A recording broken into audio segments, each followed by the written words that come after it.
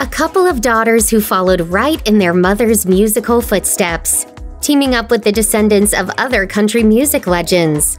A daughter and a son who died far too young. Loretta Lynn's children have lived lives just as fascinating as their superstar mothers. According to Loretta Lynn's autobiography, Coal Miner's Daughter, she didn't know how babies were made until she found out that she was pregnant with her first child, Betty Sue, at the doctor's office when she was 16. Betty Sue was born on November 26, 1948, while Loretta and her husband, Doolittle Mooney Lynn, were living in Washington. When you look back on this crazy life, what do you feel grateful and thankful for? My kids. Loretta thought that Betty Sue was going to be a boy, and she'd already chosen the name Jack. When the nurse told her she had a girl instead, she cried because she thought she'd disappointed Doolittle. But she needn't have worried, as he told her he was happy that it was a girl. As Loretta wrote in her autobiography, her mother-daughter bond with Betty Sue was so strong that she could tell from her dreams whether Betty Sue was sick or happy. While Betty Sue was still a teenager, she married Paul Markworth of Milwaukee. They then had two daughters, Loretta Lynn, whom everybody would call Lynn, and Audrey. Like her mother, Betty Sue was also a talented songwriter. Under the name Tracy Lee, she wrote 3 or 4 songs that were recorded by Loretta. In 2013, Betty Sue Lynn passed away in her home at the age of 64, leaving behind her 2 daughters and 5 grandchildren. The cause of death was complications related to emphysema. On the first anniversary of Betty's death, Loretta issued a tribute to her eldest daughter during a private show at the family's ranch. She explained that her grief still wavers, and that she misses the daily phone chats she would have with Betty. In July of 2021, on the anniversary of Betty Sue's death, Loretta wrote on Instagram, "She was a great songwriter, and we were big friends. I still sometimes pick up my phone to call her. She made me a mom first. Sometimes it seemed like we were raising each other, as young as I was. I fell in love with her the moment I first saw her." On December 7, 2021, on what would have been her son Jack's 72nd birthday, Loretta shared a photo of Betty and Jack on Instagram. She wrote in the caption, "They were a handful, but we had fun. I always had one on each hip. I still can't believe they're both gone. I don't cry when I think of them. I smile. I sure do miss them, though."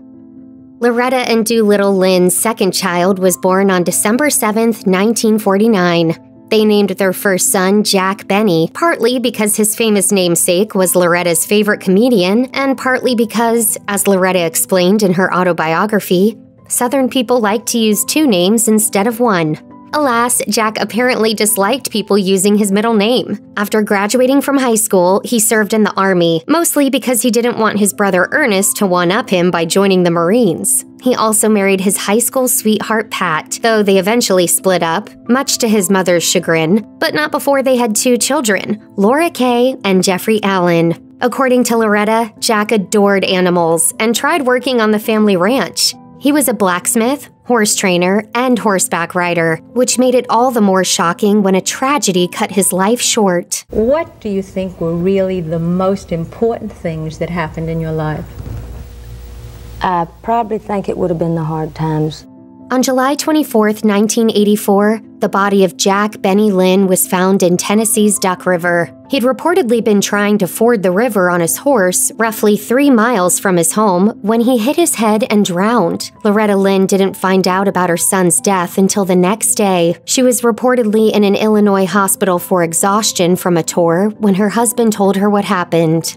To this day, Loretta still posts tributes in memory of her eldest son. In July 2021, she shared on Instagram, "I've thought of him and missed him every day for 37 years. He was a spitting image of his daddy. He was my blonde-headed, blue-eyed baby. Just what I asked for. He was quiet and tender. I adored him with all my heart." She continued, "He and Betty Sue got into everything when they were little and I was a new mama. They kept me on my toes, and I'd do it all again if I could. They're together now." After giving birth to Jack Benny, Loretta Lynn suffered 2 miscarriages before getting pregnant with her 3rd child, Ernest Ray. Labor with him was long and painful, and she wasn't able to sign her own consent form for the cesarean section that she needed, as she was still technically a minor. she needed the consent of her husband, who was away and unreachable. Ultimately, she was able to give birth without the cesarean section, as Ernest Ray Lynn was born on May 27, 1951. Also known as Ernie, Ernest Ray is an accomplished musician who frequently opens for his mother on the road and has even appeared on some of her studio recordings. But he's also had his fair share of trouble. In 2003, he was charged with a DUI and vehicular homicide. However, the victim's widow didn't want Ernie to be charged with homicide, which he pleaded not guilty to. The DUI couldn't be argued, though, as Ernie's blood alcohol concentration was reportedly at 0.13% at the time of the accident. In 2020, Ernie and his wife Crystal renewed their vows, and Loretta was there to celebrate. As she shared on Instagram, marriage isn't always easy. Heck, it's not even always pretty, but love holds you together, and you push through the bad days to enjoy the good ones. I'm so proud of them and wish them years of happiness. A little less than a year after the birth of Ernest Ray, Loretta Lynn welcomed her second girl, Cissie Lynn, on April 7, 1952. Her full name is Clara Marie, although that wasn't originally on her birth certificate. According to Loretta, she and her husband waited 4 years to make it official after a frustrated Doolittle refused to name the baby because a nurse insisted that the couple had to give her one before leaving the hospital. They eventually named her Clara Marie after Loretta's mother. Loretta has described Cissie as smart, pleasant, and a perfect child. Like most of her siblings, she's also a songwriter.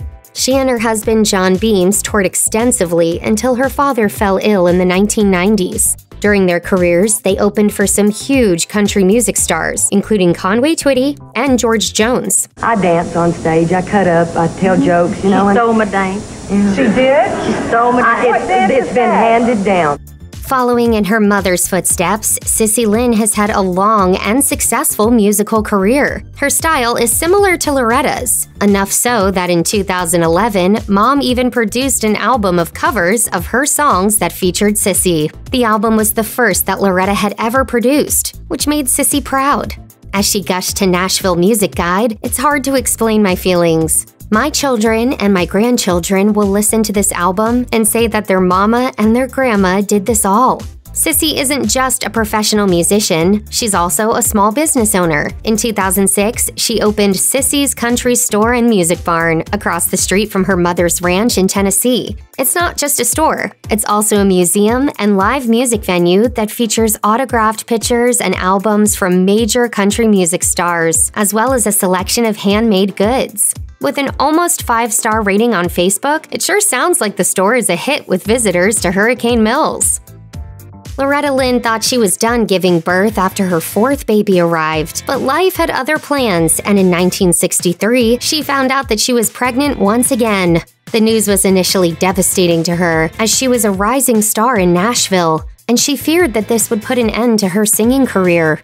She and her husband Doolittle received an even bigger surprise when their doctor informed her that she was actually carrying twins. So on August 6, 1964, they welcomed their girls Patsy and Peggy. The former was named after late friend and singer Patsy Cline, and the latter after Loretta's sister, Peggy Sue. Although Loretta was initially apprehensive about having 2 more children, she found that motherhood was easier after she'd had some financial success. The youngest Lynn siblings would go on to inspire some of their mother's songs. In One's on the Way, for example, she sings about her frustration with finding out that she's pregnant. As she declares, "Gee, I hope it ain't twins again." But it sounds like the twins may not have appreciated the name check. In her autobiography, Loretta revealed, "Patsy and Peggy don't like the song for that reason. I guess that's why Dolly Parton is their favorite singer." Gee, I hope it ain't twins again. Peggy and Patsy have arguably enjoyed the most success on the stage out of all the Lynn children. Their earliest memories of their mother weren't of a stay-at-home mom living in poverty, but instead of a country superstar who serenaded thousands of adoring fans every night. In a 2019 interview with Lula 1892, Patsy explained, "Becoming a singer wasn't a matter of having this grand dream or vision for me because of our family makeup. It was just a fact." Patsy maintains that she and Peggy never wanted to attain success by riding on their mother's coattails. During their first meeting with Warner Brothers Records, nobody knew that the girls were Loretta Lynn's daughters. They then signed with the label and released 2 albums, and their song, Woman to Woman, managed to crack the top 20. And in 1998 and 1999, the Lynns were even nominated for Best Vocal Duo at the CMA Awards. Although Peggy and Patsy Lynn perform together as a joint act, their interests don't overlap completely. As Patsy explained to Lula 1892, Peggy and I are different when it comes to music. Peggy's love is performing, creating, writing stories. Those things weren't my cup of tea, so doing that was hard for me. My love is the studio. I love being in the studio, and I loved negotiating our publishing deals. She continued to say, "We worked because we needed the yin and the yang, and we provided that together. I found my love in the studio, and that's what's led to my producing." Patsy has produced over 100 songs for her mother, including those on her album, Wouldn't It Be Great, which earned a Grammy nomination. This proved to be a surreal experience for Patsy. As she put it, "I'm blown away by her genius. Her vocals are amazing. On the one hand, it's my mom, but on the other, it's Loretta Lynn." In 2018, Loretta Lynn's album Wouldn't It Be Great was released with help from her daughter Patsy Lynn as a co-producer, along with John Carter Cash, son of Johnny and June Carter Cash. June would always hand me Johnny. "Here, take care of the baby while I do my show." It's fitting that Patsy worked on the release, as a press release noted that it was one of the most deeply personal albums of her career. John Carter Cash and Patsy also co-produced Loretta's 50th album, Still Woman Enough, which came out in 2021. Despite the professional connection, Patsy and Loretta's relationship is still very familial. As Patsy explained to Wide Open Country, the moment she walked in the door, she wanted to cook dinner for her kids. She wanted to be a mom. She didn't want to be Loretta Lynn, country singer. She just wanted to be Loretta Lynn, Mooney Lynn's wife, and these kids' mom.